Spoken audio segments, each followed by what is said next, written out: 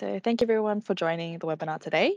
Today we'll be talking about how to plan for your VCE Chemistry course based on the new study design. So today we're joined by two brilliant speakers who are also authors for the new Chemistry for VCE series, Kate Adriaans and Carrie Bloomfield. All right, before we begin, I just wanted to do an acknowledgement of country. We would like to recognise the diverse traditional lands on which we are each located. We acknowledge the traditional owners of these lands and we pay our respects to all Aboriginal and Torres Strait Islander peoples, recognising the elders past, present and emerging. With that, I wanted to introduce our speakers for today. So I'll just hand over to them to give a brief introduction. First, Kate Adriaans. Hi, I'm Kate Adriaans. I'm the Director of Science at Frankston High School. And sorry, losing my voice a bit. It's been a big couple of days. So you'll have to, it's kind of like 1-800 chemistry today. I'm a VCAR assessor, chemistry lover, winemaker before I was a chemistry teacher. So long time in the industry and in teaching now. Thanks, Kate. Carrie, if you would like to introduce yourself. Hello, I'm Carrie Bloomfield. I also am a VCAR chemistry assessor and have been teaching VCE chemistry for over 10 years. And in a past life, did quite a few things in chemistry, from working in zinc smelters and counterterrorism, aquaculture, climate change, travelled down to Antarctica at one point, working in quarantine. So have a very diverse background, I guess. Flitted all over the place before I got into teaching. Really cool. Thanks, guys. And just to introduce myself, I'm Alina Lamb and I'm a publisher at Oxford University Press.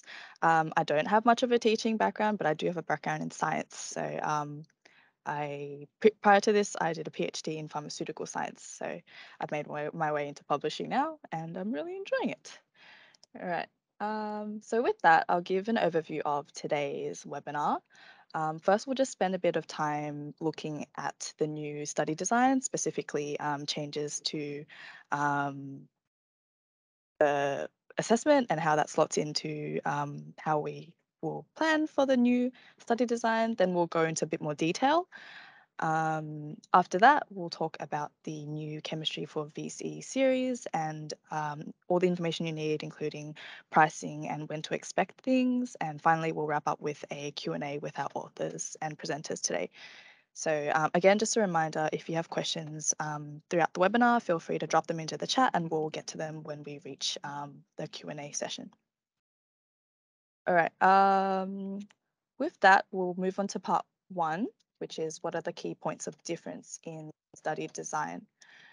So we know that there are a range of changes to the study design for implementation next year, including changes to content, which we'll talk a bit about today, and how to map that to your year, the cross-study specification, so that emphasis on key science skills, the 8 mandated scientific investigation methodologies, and also sustainability concepts, which are becoming quite important, and also changes to assessment. So I'll just hand over to Carrie now to talk through some more specifics about assessment. Oh, before we do that, I just wanted to highlight this is a link to a previous webinar that might be a bit handy to look into. So in this webinar, we go into a bit more detail about changes to the study design. So that's worth checking out as you think about planning for next year. Alrighty, on to you, Carrie. Thank you. So I guess before we kick off, and in terms of what we're hoping to look at in terms of year 11, Kate and I just really wanted to emphasise the types of assessments that are available to you in year 11 and how much that kind of gets blocked off in year 12. So of the assessments in units 1 and 2, other than area of study 3, these are all of the options, but the ones that have been highlighted in blue are the ones that have quite significant I guess, correlation or connection to the 4 types that are in year 12. So as we go through and we've placed these within like a timeline and a structure of what Kate and I are hoping to do as Year 11 teachers next year, you can see these ones are coming up quite a bit more, I guess, than the others. That's not to say that we haven't put the others in there, but we really want to make sure that by the time our students get through from Year 11 to Year 12, that they're not learning how to compare and evaluate and how to collect data and analyze data from scratch just because we haven't touched upon it in Year 11. So these for us are priorities in terms of our assessments. Not to neglect, obviously, the areas of study 3, so Unit 1 and Unit 2. And you can see in Unit 1, definitely you get those examples of investigation topics being the endangered elements on the periodic table, greener chemistry, so green polymers, and Aboriginal and Torres Strait Islander people practices, which I'm incredibly excited to teach. And you get your prac investigation in Unit 2. So definitely that emphasis on polymers and on Aboriginal Torres Strait Islander perspectives. And even if you want to have a little chat to your science departments about how some of those perspectives can be pulled down into Year 7 to 10 science, it's really beneficial. But you'll also notice that going through in terms of the Unit 2 prac investigation, if you didn't already know, we have been knocked down to 600 words. So while it's a really, really good thing to bear in mind for Year 12, and we have popped that in the study design, that 600 words in preparation for Year 12, the Year 11, the Unit 2 doesn't have that word limit. And so it's a really great opportunity for you as a teacher to skill build your students and to work on how you can start to meet those, I guess, word limits. So just a reminder that the prac work in Units 1 and 2 is not just experiment based. It is field work, simulations, modelling, there's a whole bunch of it. And something that we've been quite diligent about putting in the practical section of this textbook is that it's not just in laboratory type of things. There are a range of things from case studies and field work and modelling and different simulations that we love to use as teachers. However, it is changed in the study design that we have a minimum of 10 hours of class time. And if you do have within the study design a minimum of 50 hours that you need to meet in each of your units, a fifth of that time should be going to your practical work. And it does say for area of study 3, a minimum of 7 hours class time devoted to undertaking the investigation. So again, something to bear in mind as we're going into planning, and all of these things are at the forefront of our minds, and we make sure that we consider them as we're going through and creating a timeline. Cool. Thanks so much for that, Carrie. We're moving into part 2 now, which is more of a deep dive into how you can plan out your year to help students succeed. So I'll just hand over back to you guys to talk through this. Cool. So Carrie and I are going to talk you through Unit 1 and Unit 2 and just 2 different outlines that you could use. This is the by the book unit plan. So it's by the study design, basically, because the book is written exactly based on the study design. Every dot point's a chapter. It's super clear. Every area is a full chapter and every dot point, is a sub-chapter. So you could just do it in this way, following the book, the area of study, starting with elements and periodic table. And I've got a more expanded one in a couple of slides' time to show you what practicals you could add into this, how you'd break it up, which you'd put in, which weeks. But at the moment, this is just really quick. So chapter 2, you do in 2 weeks, chapter 3 in 3 weeks, chapter 4, reactions and metal in about 1 week. And then we've put in an assessment there. So this, you could do the analysis and evaluation with reference to sustainability and put in a metal recycling type assessment there. Then reactions of ionic compounds and separation and identifications of the components and mixtures, 3 weeks and 1 week respectively. And there's 2 different SACs. Well, sorry, we're not calling them SACs, assessments that you could do for your VCE 1-2 students there. Then on to area of study 2, quantifying atoms and compounds. About 3 weeks for that. I normally find could possibly blow out a little more depending on the amount of practice you do with those calculations, depending on your class, depending on the year. And then an analysis and evaluation of primary data, determining the empirical formula of magnesium oxide. Then families of organic compounds, my absolute favourite. Carbon chemistry is my absolute favourite. 3 weeks on that, which I think isn't enough. I'd do the whole term if I could.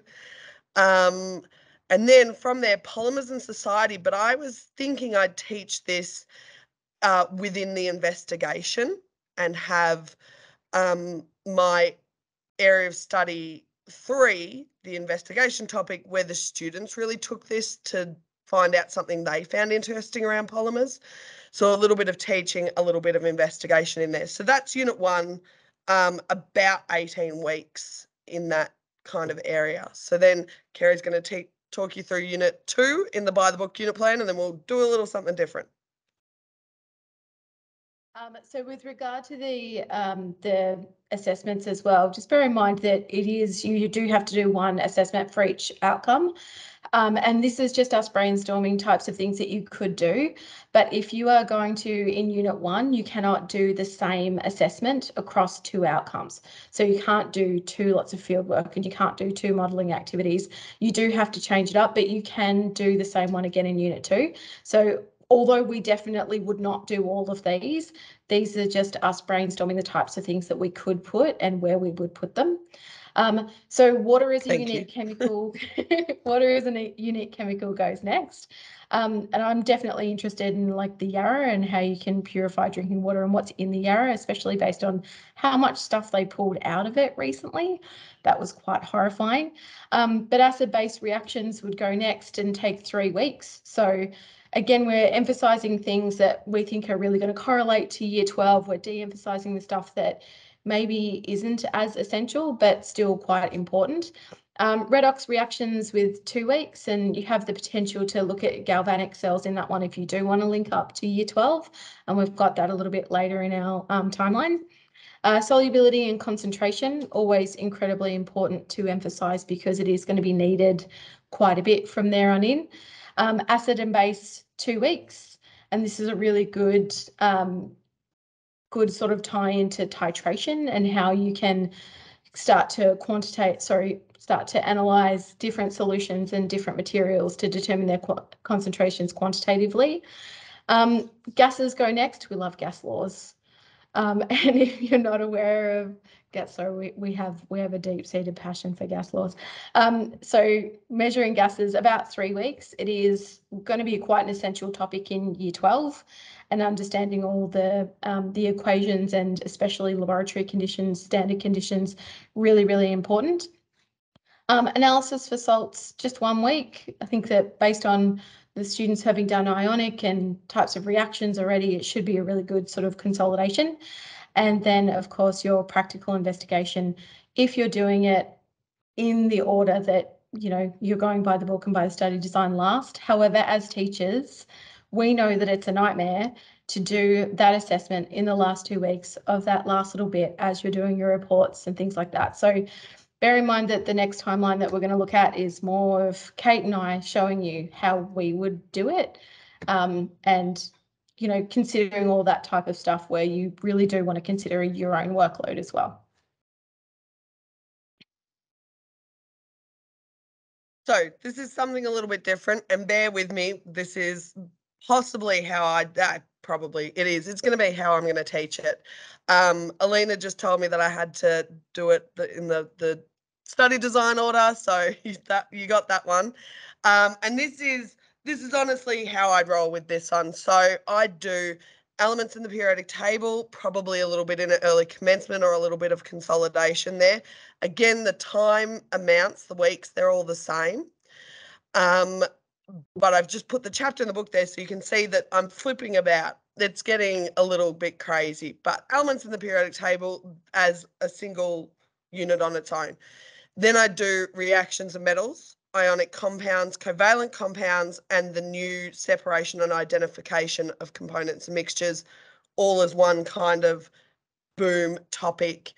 you know, for us, it's booklets that we give the students, and that's what I'd put in that booklet. Then I'd do my, from covalent separation identification of components and mixtures roll into my organic chemistry. So covalent into organic chemistry makes a lot of sense to me.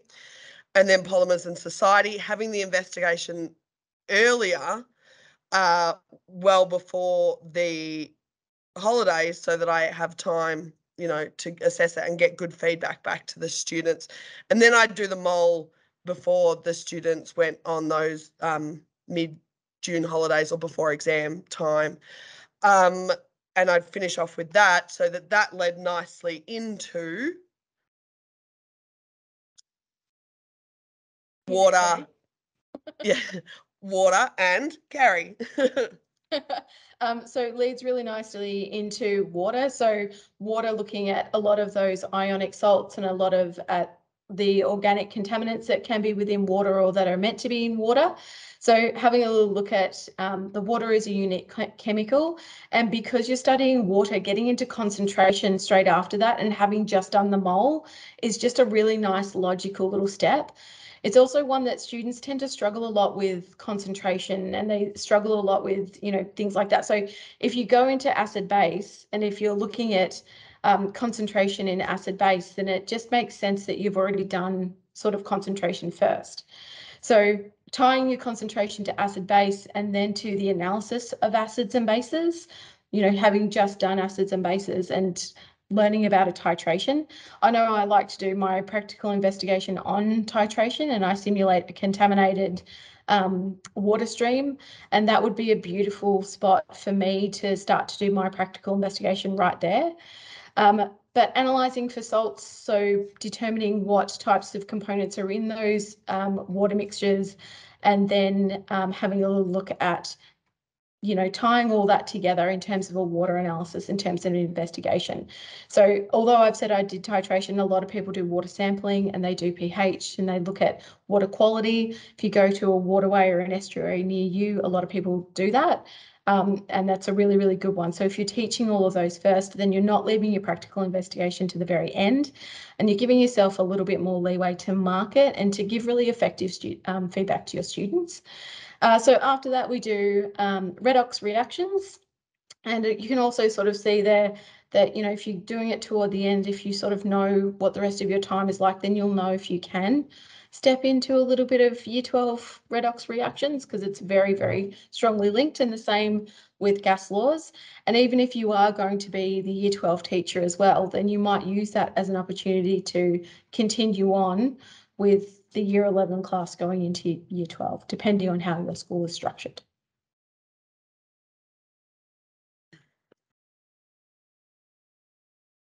So then these next couple of slides are just a bit more of a breakdown of what's in each of the topics, what's new specifically to those topics, and what you could be using from what you already have. So in the column, the first column, I've got in blue is highlighted things that are new and that you will have to add into things that you have. And in green, I have links to sustainability and green chemistry there, and then some other little highlights throughout. So what I've got there is, again, the weeks, the breakdown of the weeks and what you would do in each of the weeks.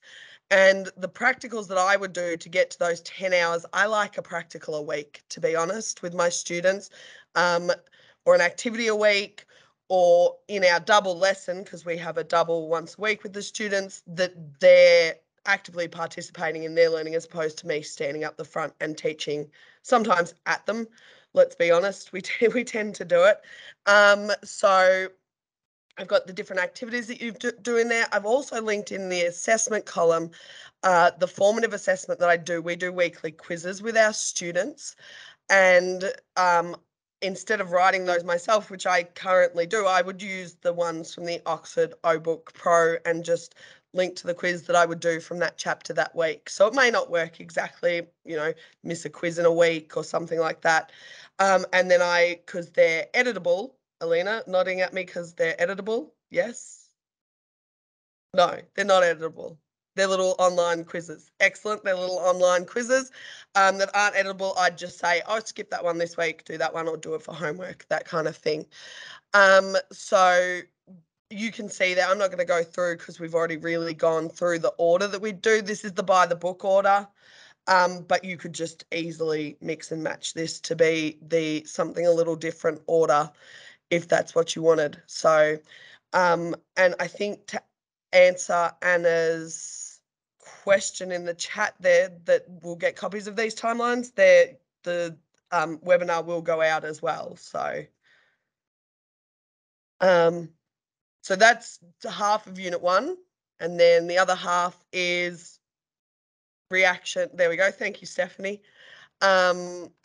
Reactions of ionic compounds. New in there is precipitation reactions. So it's come from really late in the Unit 2 at the moment to really early into Unit 1. So precipitation reactions are in there. Oh, my lights all just turned off. And then, so doing that kind of thing, sorry, the lights, they distracted me. And we've put in an assessment that you could do in there possibly with comparison and evaluation of practical activities. And then the new separation and identification of components and mixtures, which is basically new to Unit 1, 2. But if you've taught Year 12, you've taught similar chromatography before. So that's area of study 1 for Unit 1, and area of study 2 is actually all fits on one slide, which was fun. Lots of practicals. There's a classification identification activity in there as well, and a product, process, or system development practical activity in there as well. So also lots of links to sustainability and green chem in that one, but it's all there, very similar to the order that we just went through. The practicals that have the asterisks next to them are ones that I've done before. They're not in the Oxford textbook, but you could find them very easily. They're just other ones that I've done previously. So just more ideas for people. The rest are in. And I guess along the lines of just emphasising that green chemistry and that circular economy and all that type of thing, at least one of your SACs for Year 12 does have to, or I say that, it does say it should include reference to sustainability. So we all know, if you do get an audit, you will get asked where those links are. So just bearing in mind with that one, because I know sometimes it can be, seen as something that's just a little bit on the sidelines and maybe not emphasised as much. So it's something that we are very much going to emphasise as we go through. It is quite explicit in this new study design. So in terms of Unit 2, again, another breakdown, bringing in those formative assessments if someone's already written them for you. And it's really great, coming from people who have been teaching this for quite some time and who are VCAR assessors. And so we're trying to make sure that all of those in chapter questions, all of those checkpoint questions and all of those formative quizzes that we have put all through the book, and there is an absolute abundance of them, that we are bringing them back to make sure that there is purpose to those questions that we have put in there. So those O-book quizzes are really, really useful. And then just popping those little summative ones in there as well. Again, down in Redox, there is that possibility, if you have a little bit of time, if you've got a week, just explore some galvanic cells. Why not? It tends to be the one thing, if you've never taught Year 12 before, that electrochemistry comes up is a guaranteed thing on every exam. Sometimes there are 2 or 3 short answer questions on them, and they tend to be answered very poorly. And it tends to be based on the fact that students struggle to identify where half equations are and the direction that those half equations are moving in. And so the more exposure they have to that terminology and those types of questions, the better. So where we can drag things in from Year 12, we definitely do.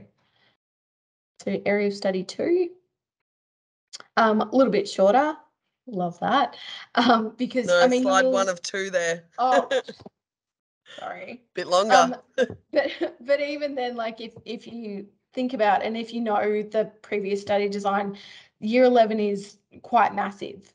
So if you follow that, and you'll notice, because we've de-emphasized certain things and we've really spending more time on it, just have a little think about that, have a little read through year 12 if you haven't already, and try to find those links to emphasize those things that are really important. So again, going through still solution concentration, solubility tables, precipitation.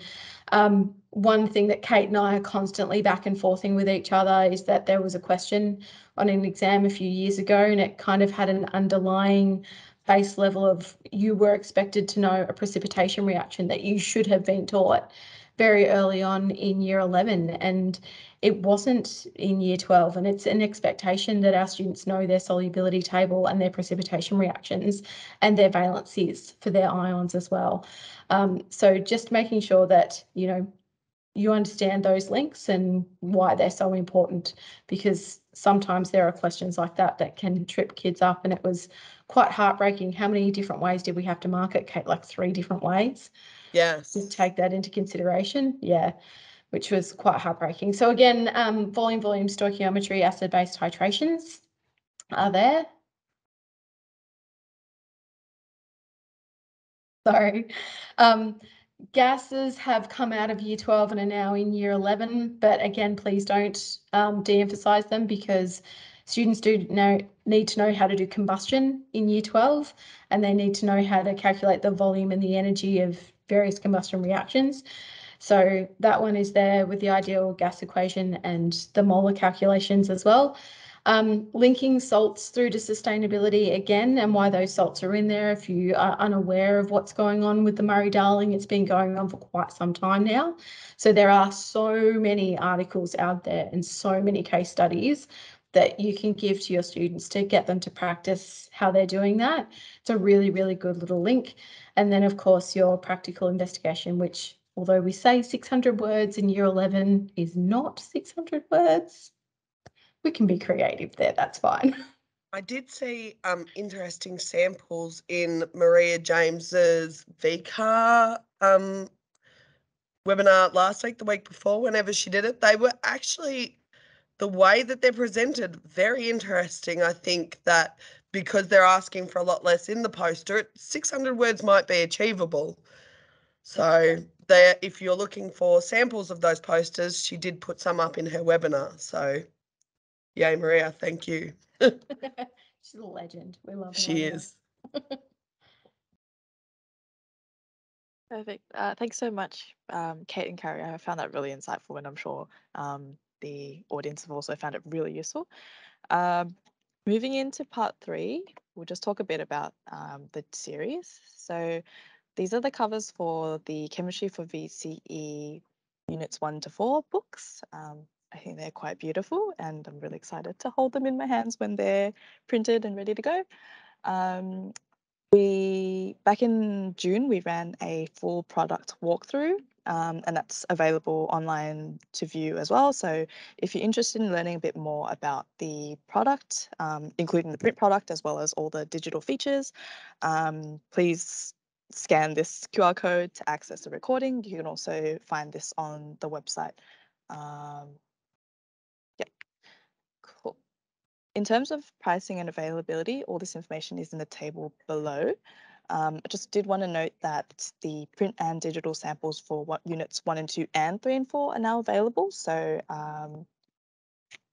if you're interested in getting a hold of that, please drop your name in the chat or reach out to one of the sales members. I'll share their contact details in the next slide. But before that, I did want to note that for the Student O-Book Pro, the digital license has a validity duration of 2 years. So if students in year 12, they can go back and look at any of the content that they might need brushing up on in year 12. So that's all accessible to them over the 2 years. So here's the Victorian secondary sales team. Please feel free to take a photo or either drop your name in the chat, and they'll reach out to you with some more information. Cool.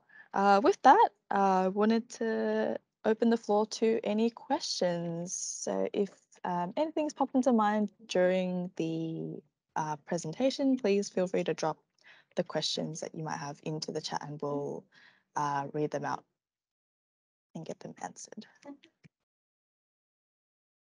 All right, we've got a question here. Aside from the 4 mandated SAC types for units 3 and 4, what other internal assessment tasks would you recommend that would be helpful to prepare students for exams? I would definitely say, like, regardless of what the SACs are, and even for year 11 and year 12, I'm still going to be doing short little, I guess, exam style tests. Topic tests. Yeah, topic tests, which won't contribute toward their internal, but are so essential just to teach them how to get into an assessment and to relax, how to break down a question, how to, tackle that, how to work to timed conditions, how to structure out written responses. So wherever we've been able to identify writing structures or hints or tips for you to do that as a teacher, we've popped all of those into the book. So strongly recommend, even if they're not a part of internal assessment, either in year 11 or year 12, still doing test style, I guess, assessments. Yeah, we still do for our year 12s, even though you're not allowed to use it as a SAC, we do area of study topic tests for 4 of them, just to make sure that they're consistently and constantly working on those exam skills, and they always have a part A, multiple choice, part B, short answer, and a part C for us, which is very reflective of either question 9 or question 10 on the exam, so that we're always making sure that they're working towards those exam question skills. So definitely do that. And practicals, I know it's one of the assessments, but we assess our practicals as well.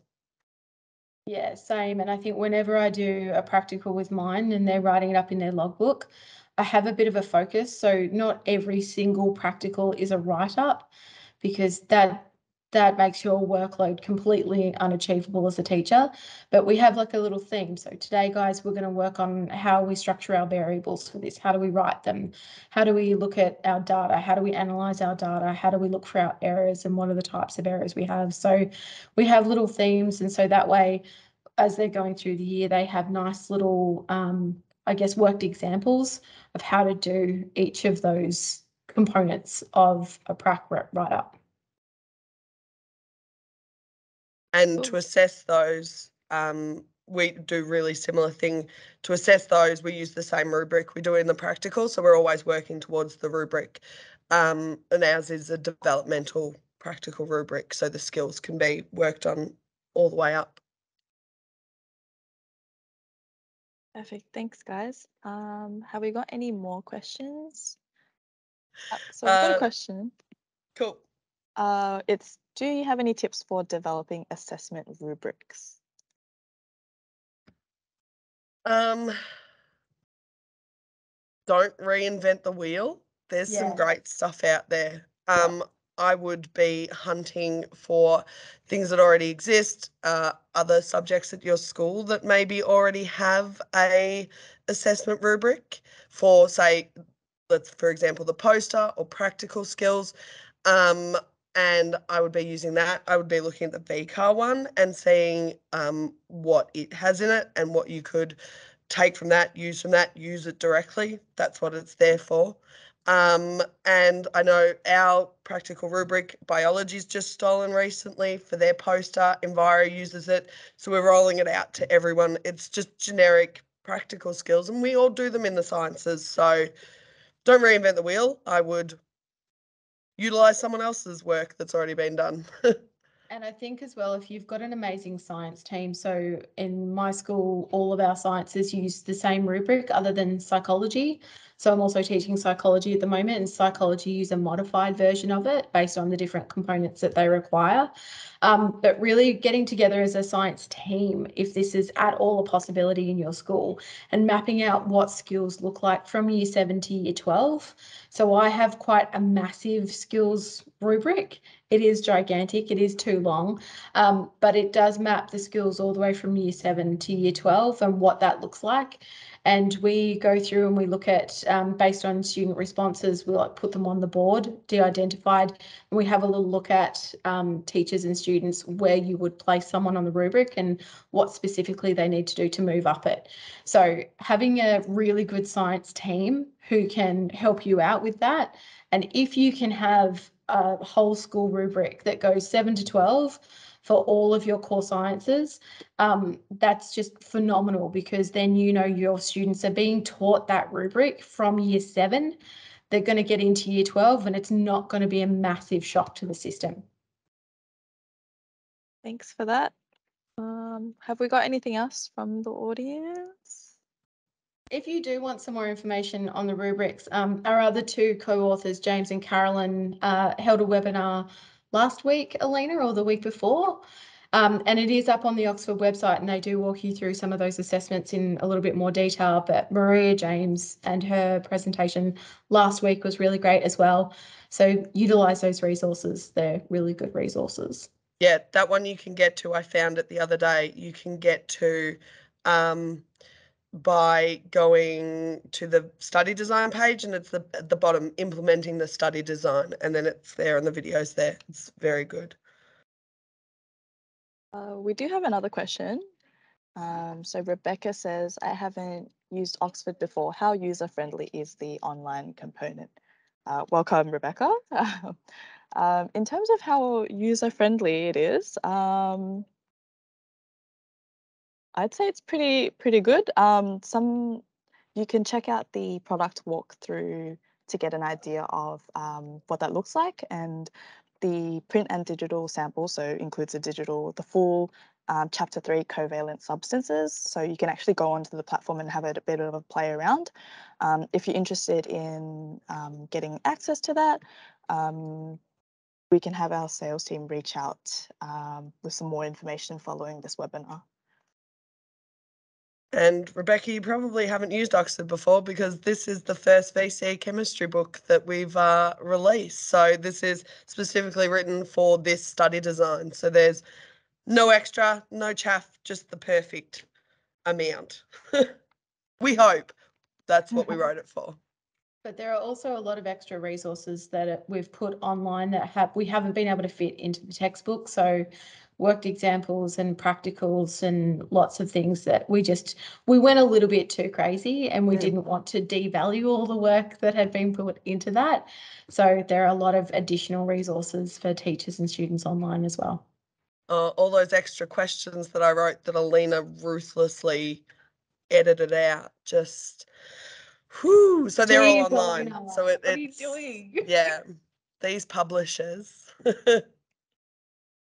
Oh, here we go. Do you have any top tips for someone? Oh my gosh. Do you have any top tips for someone teaching VC Chem for the first time? Any do's and don'ts? Do's. I would definitely know what's in the year 12. So if you know what's in the year 12, then you'll know the purpose behind the skills that are being taught, and you'll understand where those links are, so what to emphasize. I would also strongly recommend, because Kate and I as assessors, I don't think, Kate, there's been one meeting that we've been in the last couple of years where something has happened that has kind of shocked us, even as teachers. Whether it's a short answer structure, whether it's a wording of something, whether it's the requirements of something, I would definitely know what those specific pieces of terminology and those structures and all of that is going in. I think chemistry is a challenging one just because it is probably one of the subjects within the entire VCAR curriculum that is consequential. So everything in Unit 1 and 2 is needed for 3 and 4, and that's quite tricky. So I tend to go back to skills a lot as well, formulas, valencies, solubility, those key core skills, and just making sure that students can apply. I think for me, that's one of the biggest things. Kate, what do you reckon? Yeah, for sure. And I'd find a friend that's taught it before and just ask them a billion things. Go to PD, lots of different, I know they're all online these days, but that's how I started out, just kind of like signing up to people at the staff conference and being like, how long have you taught for? Hi, I'm Kate. Just, can I have your stuff? And being a little bit weird about it, but do it. Let's hope. yeah, let's hope that Stab's in person this year and come hunt us down Yeah. if we're there and Yeah. introduce yourself and ask if you can steal our stuff. Happy. We're really happy to share everything. Right. And Obviously we are, because we've written the textbook and we'll share, all our knowledge. So yeah. And a make lot of friends. the things that we do, a lot of the tips and the tricks that we have for you as teachers is within that book as well. So we've really tried to break things down and to help you out and to show you where those links are as well. So yeah. But yeah, come And find there's us. the lesson plans Yes. on Oxford, on Yeah. on the teacher part. There are lesson by lesson, plans. So, book list Oxford and get those. I adore you. Perfect. All right. Have we got anything else? Got a few thank yous coming in. Very welcome. No worries. Yeah. While everyone's giving their thanks, I also wanted to say thank you for your time and all your efforts to put into giving this webinar today. I found it really helpful, so I'm sure that there are others who agree. And as we can see through all the thanks coming in from the chat, they definitely do agree. Everyone's welcome, and Lena's going to go teach year 11 chemistry next year. It's her next vocation. PhD in pharmaceuticals, publishing, VCE Chemistry. Yeah. We'll make it Inspired. No worries, guys. Thank you. Have a great evening. Go have a glass of wine. I think Yeah. that's what I'm doing. Yep. Thanks, everyone.